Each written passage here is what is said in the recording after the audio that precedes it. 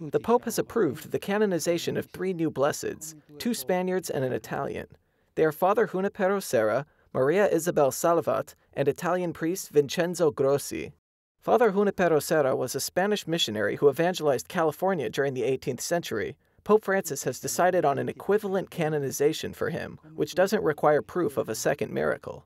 Maria Isabella Salvat was Superior General of the Sisters of the Company of the Cross. She died in Spain in 1998. The Pope has also approved a decree recognizing the martyrdom of Father Mario Borzaga and catechist Paul Toi Kyoy. They were killed in Laos during the era of communist rule more than 50 years ago. Pope Francis declared 7 other people venerable, and they are now closer to beatification. Among the 7 is an Italian couple, Sergio Bernardini and Domenica Bedoni, a Spanish consecrated person, Rafaela Maria de Jesus, and the first bishop of Uruguay, Jacinto Vera. Vera was a friend of St. John Bosco and is remembered for promoting the arrival of the Salesians and helping Jesuits settle in Uruguay.